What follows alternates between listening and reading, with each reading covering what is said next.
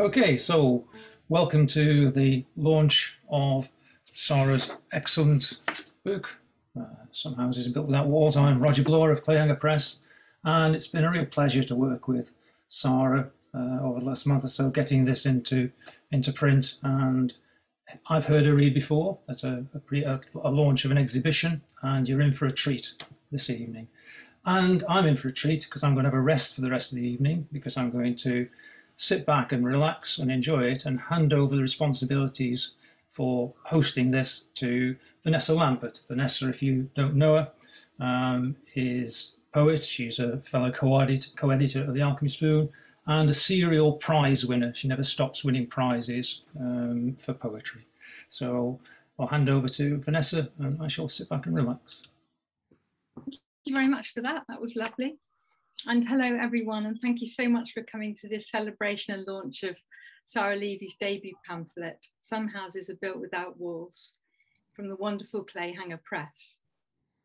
Sara's going to read first, followed by readings from her guest, Jenny Pagden, and then Sara will finish with a further set of poems.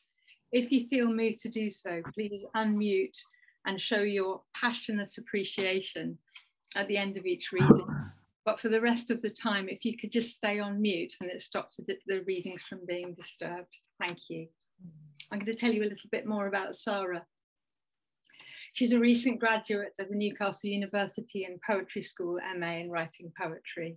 She regularly performs her work, and her poems have been placed in various national and international competitions and published in a number of magazines and anthologies. I think it's a really generous poet who privileges the stories of others in her work, particularly in her first collection. And in this one, Sara has lent her voice to the sick, the silent, and the marginalized, all of them who died a really long time ago. But they're remembered and honored in these pages. And through this pamphlet, something of them survives.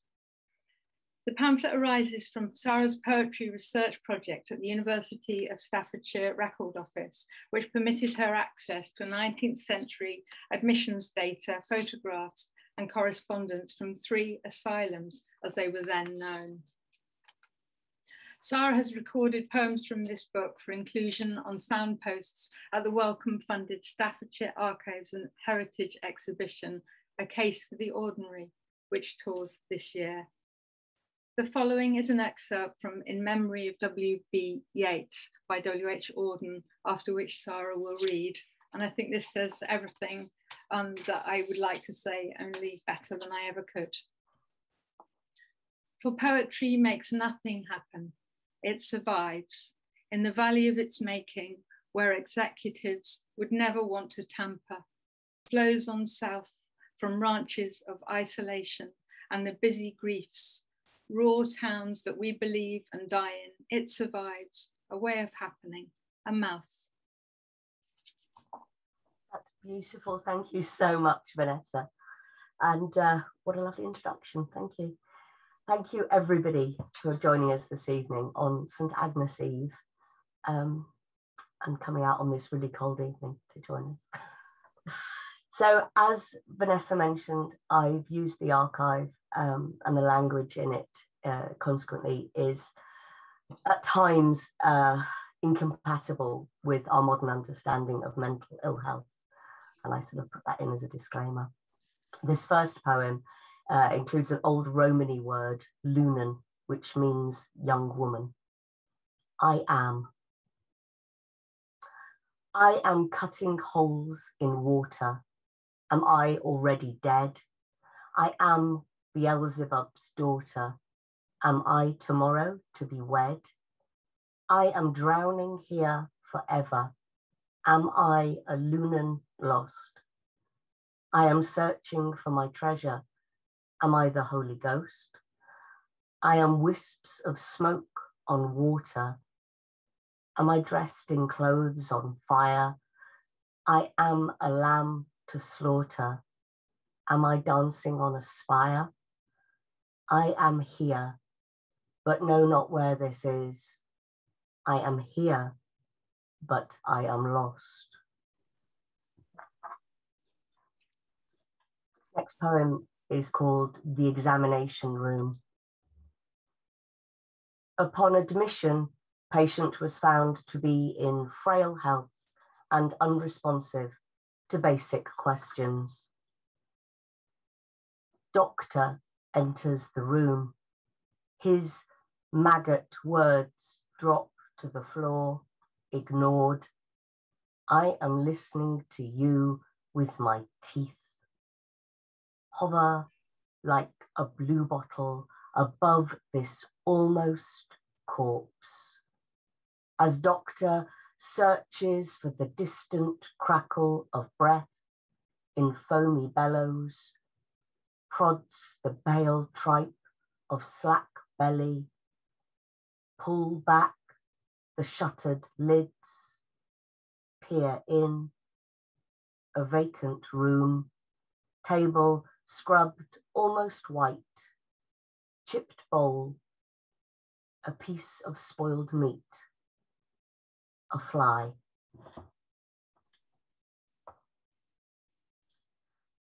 This next poem, as if by magic, we have an image on screen, and this gentleman is called Andrew Grant. He was age 20 and he was a proselytizer. God spoke to me. From New York to England, I pilgrimed the ocean, pushed on by faith and fair weather. I preached as I traveled, Bible in hand, spreading the word of God as it came to me, clear as a bell in the night. Fulfilling my mission, I spoke outside taverns, in town squares, on market days, waylaying passers-by, stopping the shoppers and sharing the scriptures, charged with the task of saving each soul in the towns that I toured.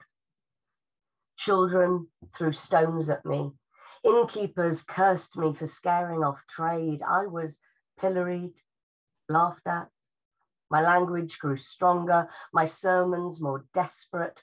Why were they turning their backs on salvation? My liturgies deemed a disturbance. Arrested, I passed from prison to workhouse, but would not stop praying and seeking forgiveness for those that derided me, would not be parted from my one prized possession, would not put it down when I reached the asylum, fearing God might forsake me, not for doctors or nurses, not when they sat me in front of a camera and the devil said, "Come, fella, hands in your lap now. There's a good chap. Let go of that Bible. Be still."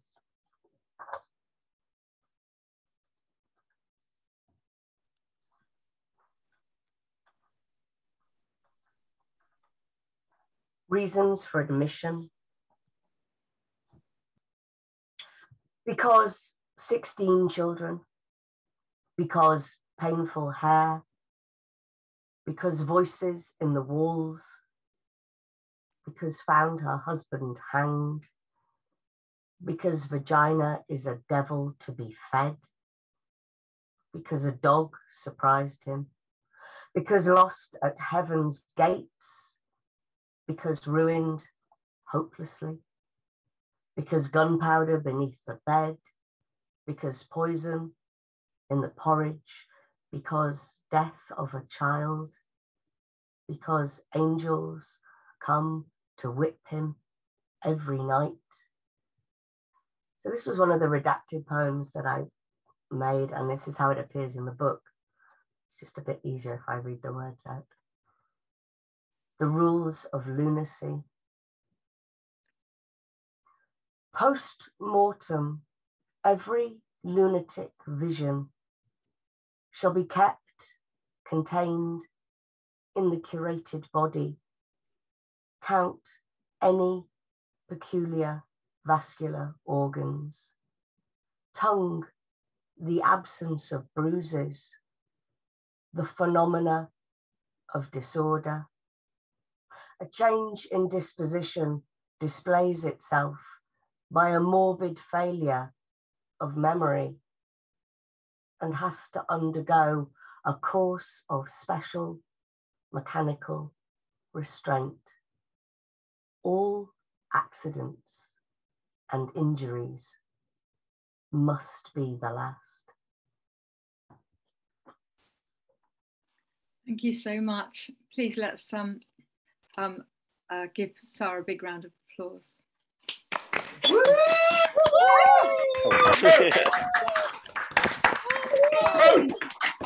Amazing stuff.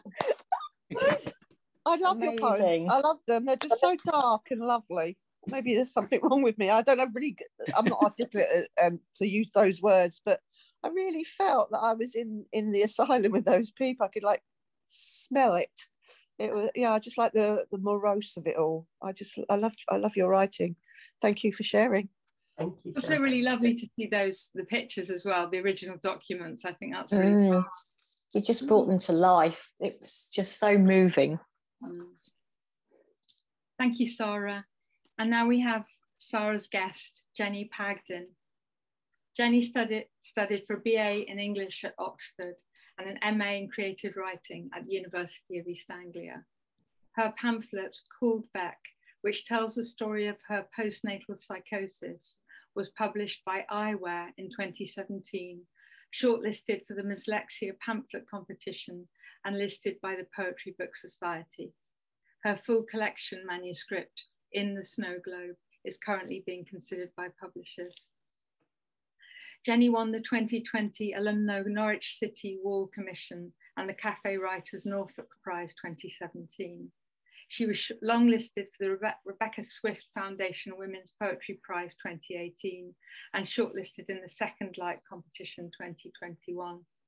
Her work is featured or forthcoming in New Welsh Review, Smoke, Magma, Ambit, The Stand, Wild Court, Finished Creatures, Ink, Sweat and Tears, and the Emma Press Anthology of Contemporary Gothic Verse. If we could all put ourselves on mute, it would be lovely. And here's Jenny. Thank you very much for that introduction, Vanessa. Lovely. I'm going to get stuck straight in. The title of the first poem comes from a line in Thomas Hardy. So his poem is called An Autumn Rain Scene. On whom the rain comes down.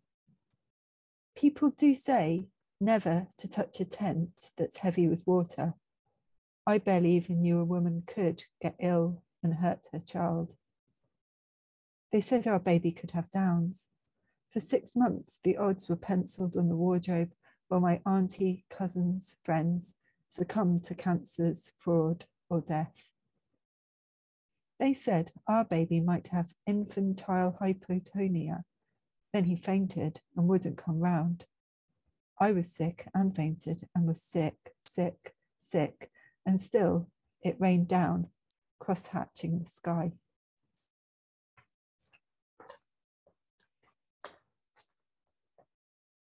This one is What to Pack for the Called Beck Mother and Baby Unit. At least one floaty evening dress. Back remedies in a floral case. An empty purse for emergencies. Cheese for parties. A magic book that reads itself. Your true colours and a heart to wear pinned to the outside of your sleeve. A pair of slippers. A list of false names for your child.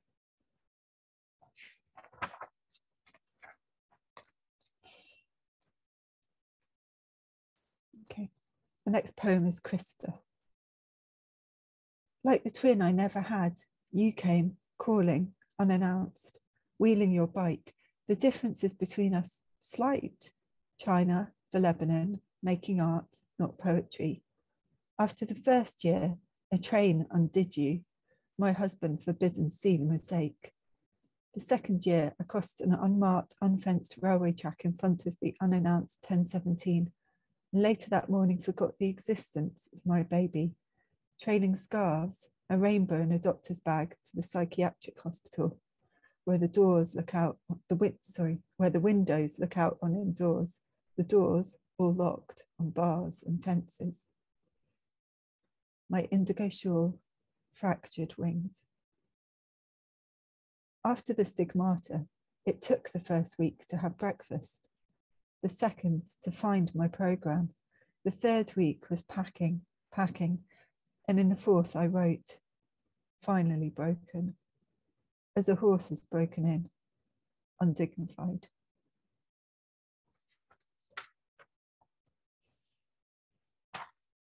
There were some long nights in the first few months of my son's life.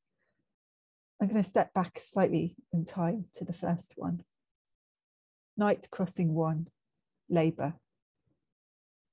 And when she took away the gas and air, I didn't know how I'd get across to the next one, heavy, pressed bare against the rails, my hand still grasping for the mask.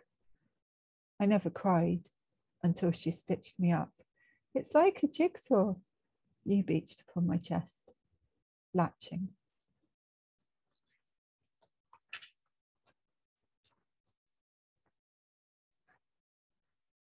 And night crossing 2, insomnia. Making the terrible crossing till 6 a.m.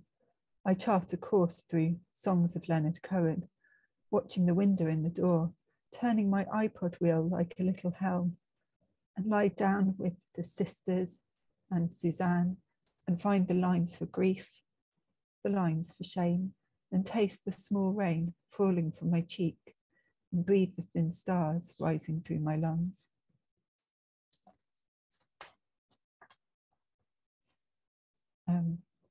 Daytimes on the ward were also long and dreamlike. This is the radio times. The TV in the hospital is on all day, cannot be switched off, too loud, colours too saturated. But every actor is someone you know from the world outside, and the History Channel is telling you what your nan is like. This week's blind date features your workmates, wedding rings at 50p, with the key to creation flashing up at you just before you watch the weather.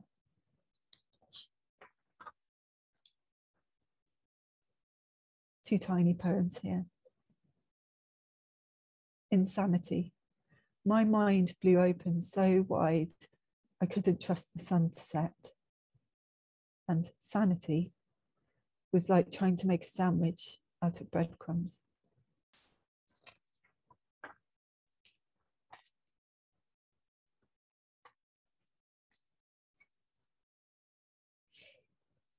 Banged up. Watching the sunset, eye to the keyhole, night after night. When I first arrived, I still thought I could astral travel, or I thought I might follow clues to find treasure, a merry hunt. I never forced the ground floor doors, though I watched others fail at it, and I did call the fire brigade once. I was starting to wonder if I would fly. It was finally my mother who told me, look, take responsibility for the child. And after that, I breathed it. Thank you so much for having me. Thank you so much, Jenny. Those were wonderful poems, beautifully read and really moving. Thanks so much. Woo! That was amazing. Oh, that line is giddying as an oak packed into an acorn. Fabulous. This is a great book, by the way, everyone. It's Paul Beck. I do recommend. Did we put the link in the chat somewhere?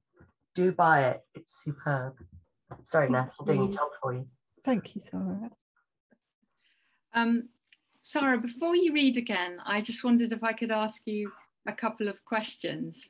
And the first one is, what attracted you to this particular topic of all the things? I remember us talking about what you were going to do for your MA and saying things like, for God's sake, just write something, woman. So I'd like to know how you were lighted here. So the subject of asylums, I've come to the conclusion that it's just kind of in my blood. Where I grew up in Wales, I see that my father is on screen, so he'll back me up on this. We lived in a house for a while next to a large convent, and it was a closed order, so no one came out. It seemed just so sinister to me. I was just absolutely puzzled by it. And they had a massive wall. It seemed massive to me, massive brick wall between us and them. And it was topped with broken glass. And I spent a lot of time wondering, was that wall to keep them in or to keep the world out? And it just felt mad. It felt absolutely mad. And from there, I was sent to boarding school just down the road from Denby, what was Denby Mental Hospital. And again, lots of walls between them, walls between us. But occasionally patients escaped, and our school used to get a phone call to tell us that they'd lost somebody, because they would invariably be found wandering in the grounds of our school. And weirdly, for the last sort of 15 years, I've lived in a house that's built in the grounds of what was a very large mental hospital, Colney Hatch Mental Hospital. And I just found myself wondering about those big stone walls and what was behind them, what went on behind them. And I just like the idea of giving a voice to the silence of that. So I think that would, and that kind of feeds into the name of the book as well. Yeah, tell me about that, because it strikes me that a lot of what you're saying, and in a way what Jenny has been saying, is about being walled in some way. And your book, your title says something else, Without Walls. So can you explain that? Yeah, the working title for the book for quite a while was Disordered Minds. And I know Roger was quite keen on that. And then I chanced on this idea of interweaving sort of obscure nursery rhymes into some of the poems, really old nursery rhymes that I'd not heard before, but that would have been around at the time that the patients that I'm writing about. And I found that line in one of the nursery rhymes, and it really resonated with me. As soon as I read that, it made me think about the patients and how they were kind of cut off from reality and incarcerated inside their own minds way before they were incarcerated inside asylums. So that kind of, yeah, that worked. And I think the nursery rhyme that is taken out of is printed inside the cover of the book for those that have it, for those that are about to have it. Does that answer your question? Yeah, I think it does. But I was also thinking that in some ways people who are suffering from mental illness are also don't have the same kind of walls as people who are so-called not mentally ill. You know, the kind of different walls are different, aren't they? Yeah, very much so. Yeah, the whole walls image was just running right the way through this book. There was another line that I found that a patient kept describing the asylum that they were in as their stone mother. And it was sort of something that was keeping them in, but it was kind of holding them safe as well. And that resonated. Thank you very much. Will you read some more for us? Yeah, all right. Thank you. A few more. I think we're going to share an image. We are, as if by magic. So this is another redaction poem. This is just the title of the poem. Dissolving views in the evening, a tour of the animated asylum, commencing at 0:00. Empty cloud faces stare in the airing courts, pacing out circles, all foggy-eyed, dreamwalkers dragging their heels.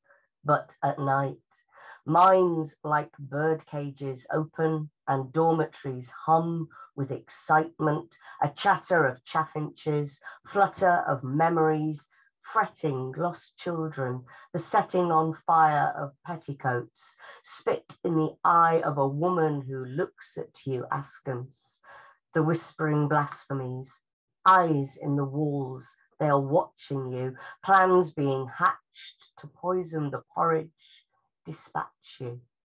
Take off your clothes, for the devil is sewn in the lining. Your pockets are burning, your head's full of feathers and fishermen hidden beneath beds, quite invisible, waiting with nets to pounce and surprise you. Hook out your eyes, you smuggled a bottle of chloroform. Cut holes in the water, lost hold of your daughter. Purchased a ticket to heaven and sought her.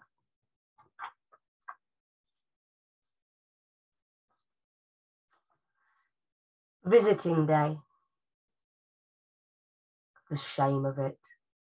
Briskly offloaded from a train at a place they call Lunatics Junction, to a tramcar that edges steep up the incline, dragging us gaggle of visitors, nervously clutching our gifts, homemade pies, knitted socks, sketches of little box houses, 4 windows, smoke chimney, from children who ask, when will daddy come home? No one makes small talk. Fingers twist shawls. We eye with suspicion our carriage companions. Do they have it too, in the blood? As the tramcar clears the crest of the hill, that first glimpse, bigger, much bigger than ever imagined, grand, like a palace of madness, a giant brick wasp's nest, humming with chaos, asylum. Even the word makes me shudder.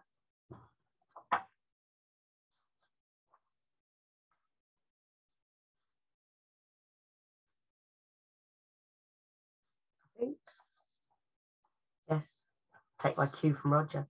Another image, the image that you're looking at on screen, you can see him. It's actually my favourite picture that I found in the archive. And he's a guy called Arthur Sims, who was just 25, and his profession was listed as music master. And I just love the way he's touching his ear. So sensitive. This poem is called Lost Notes. The music professor would sit at the asylum piano, play the most complex of Handel concertos, filling the corridors with such sweet melodies, wrung from the keys at phenomenal speed as the Holy Spirit and angels chattered. The voices of all the dear departed prattled on like a restless, fidgeting concert audience, hot fingers sweeping the piano keys to deaden the drone of cacophonous noise, until doctors agreed that a bloodletting might be employed to calm his composure, steady the mania, slow down his music from tumbling torrents, rapids and raging of rivers, babbling brooks, to a stream of semi-quavers, trickle of crotchets, bubbled one by one. He saw them pool in the little dish, his dark tadpoles, minims of sound, each note bled away into silence.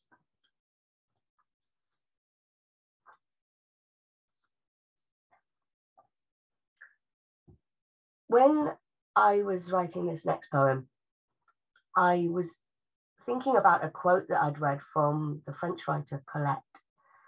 And she wrote this about her 9-year-old daughter, Belgazou. I shall speak the truth. I don't much like my daughter sewing. She is silent when she sews, silent for hours on end. And why should I not write down the words that frighten me? She's thinking. My eye. Quiet at my embroidery, I promise you, I am at my most dangerous, mother. I am thinking. When I hold the metal up to the light, the better to thread the yarn, peer through the eye of that needle and fix you in my gaze. Through the small aperture, I am looking directly into your soul. Through the small aperture, and fix you in my gaze. Peer through the eye of that needle, the better to thread the yarn. When I hold the metal up to the light, mother, I am thinking. I promise you, I am at my most dangerous, quiet at my embroidery. Poets amongst you would have noticed that that was a specular. I get very worried about saying that because I fear every time I'm going to say speculum. So it's a mirror of itself. It turns back on itself in a mirror. Before I read my last poem, I thought I'd jump in quick and say some thank yous. So firstly, I just want to thank everybody out there, friends and family, for buying the book, for turning up tonight, for supporting me. I want to thank Jenny Pagden, my wonderful guest reader. Jenny, I love those poems. And that book was just vital to me when I was writing my dissertation and bring this collection together. Big thanks to Vanessa Lampert, tonight's Mistress of Ceremonies, and to my tutors, Glyn Maxwell and Tammy Yoslev.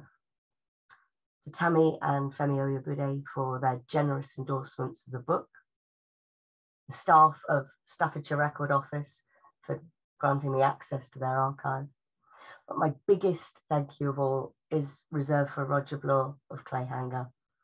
He is truly the most patient man I have ever encountered. Roger has patiently answered my email queries at midnight, guided me through getting this book into print, and done it all with grace and good humour. Roger, thank you. My last poem is not about a patient, but a staff member, a male attendant aged 31, whom sadly I couldn't find a photo of. For context, male and female staff in the asylums were strictly segregated into different wings, but our man found a way around this. Joseph Chalmer steps out. Joseph Chalmer steps out through his skylight, grabs fistfuls of night, fingers reach for the pin-headed stars, scales the rooftop, deft as an acrobat, finding her window unlatched. Come dawn, Ellen kisses the love-addled lad from her bed, dismisses him to skywalk his way home. She knows these trysts risk too much. Soon, this madness must end. She sends back his love letters, bolts shut her window. Red-eyed and raging, he curses her, curses each man that dares look at her, retreats to the rooftop to sit in despair, swings his legs from the parapet, tells the deft stars of his heartbreak, her callousness, drops stone after stone into darkness and smiles as they smash to the courtyard below, stares up at the lunatic moon looming bigger tonight, so close he could stand up and stroll off to join it. So one last time, Joseph steps out into air. Thank you.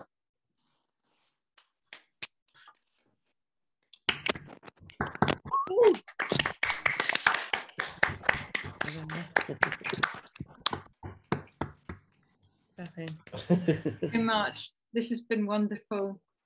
And thank you so much to you, Jenny, as well. I'm going to hand you back to Roger to close this. Thanks, Roger. Well, what an excellent evening. There's nothing better than hearing poems brought to life, and that's what both Sara and Jenny have done. When you've published a few books, nobody asks you which your favourite book is, because if you like saying which your favourite child is. Sara did ask me whether this was the most challenging one that I'd ever published. It's the one I've learnt most from, I think, is probably the answer. But it's a brilliant publication, and the travelling exhibition, which Sara's got the notes in, the poems in, is brilliant as well. It opens up these archives, these stories of people from the 3 asylums in Staffordshire, and gives them a life, and tells the stories of unheard voices, which again is what poetry can do. So thanks so much to everyone for turning up. Don't forget that Gallant Little Presses survive on book sales, and I've put the link to that, and also I put the link to Jenny's book in the chat earlier on. So thanks to all our readers, to all our guests, and have a good evening, and cheers to Sara. Cheers. Well done. Cheers. Congratulations. Well done. Congratulations, Sarah. Brilliant. Congratulations. Well done. Well Well done. Sarah. Well done. Loads of love. Love ya. Love you. I'm in the lounge. I'll have a cup of tea. You sod. You know how to spoil a girl, don't you? Can I get anything stronger than tea? I'm making it. I'm making it. Come round tomorrow, Sarah. A little bit of Prosecco might help. Brilliant. Oh, thank you, everyone. That was so much fun. No, it's our pleasure.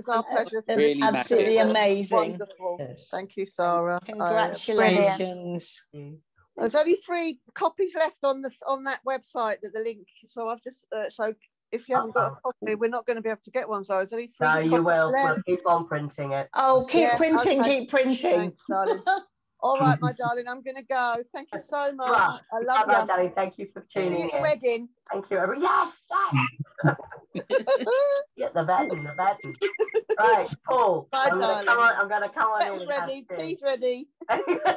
Thank you, everyone. Thank you. Vanessa, thank Bye, you darling. so much. Lots of love. Bye, Sarah. Fabulous. Bye, Sarah. Bye, Glenn. Bye, Sarah. You warmed up. Well done, haven't Mum. you? You warmed up there. Well I'm done. warmed up. You warm me up. Yeah. Okay, thank you. Bye, Lauren. Thank you. Well done.